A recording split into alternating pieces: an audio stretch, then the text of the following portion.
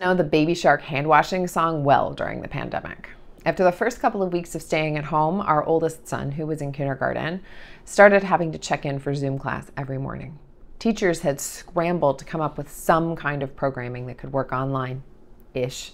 And every morning, our son listened while a cartoon baby shark sang cheerfully and so annoyingly about washing hands.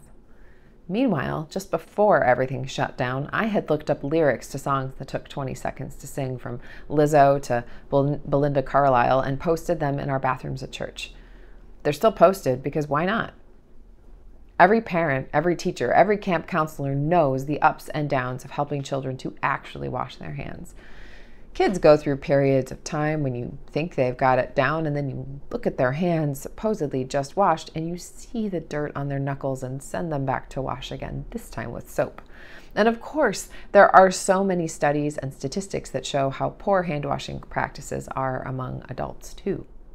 So it's not just about the kids. Of course, hand washing is important. One of the few good things that came out of the pandemic was an awareness that basic hygiene is important for general health.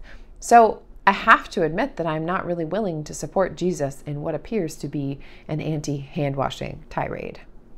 Well, except Jesus is not on an anti-hand washing tirade. There's nothing wrong with the act itself of washing hands. What Jesus is preaching against is the performance of doing something good and lawful while failing to actually do the thing that's important.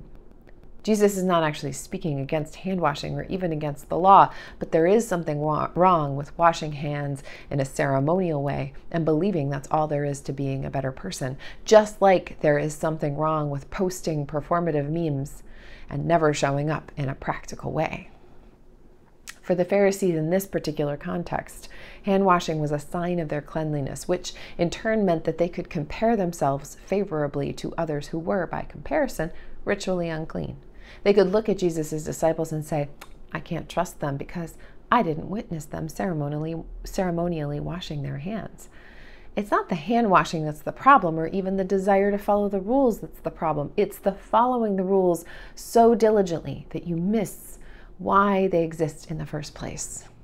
Rather than bringing people together, the Pharisees in this particular story are using their excellent hygiene skills as a way to set themselves apart from others and declare themselves more holy than anyone else, more loved, more chosen, and more worthy. What the Pharisees are doing by washing their hands is useful and good, but they are using it as a means of setting themselves apart from others rather than as a way to include. They are not inviting the disciples to come and join in the cleansing. They are merely pointing at them and declaring them unclean. They are using this ritual to declare them outsiders rather than inviting them in. And surely we've all done it in one way or another. This story gives us an opportunity to think about the things we do that are performable, visible to others, that show we are good people or allow us to feel like we're doing something, while at other points we may also do things that undermine our best intentions to love our neighbors. It's easy enough, for instance, to speak out about injustice online, but are we taking action that leads to change? What are the ways in which we perform our cleanliness, righteousness, and godliness without backing it up with action? What are the ways in which we use performative righteousness as a way to separate ourselves from others?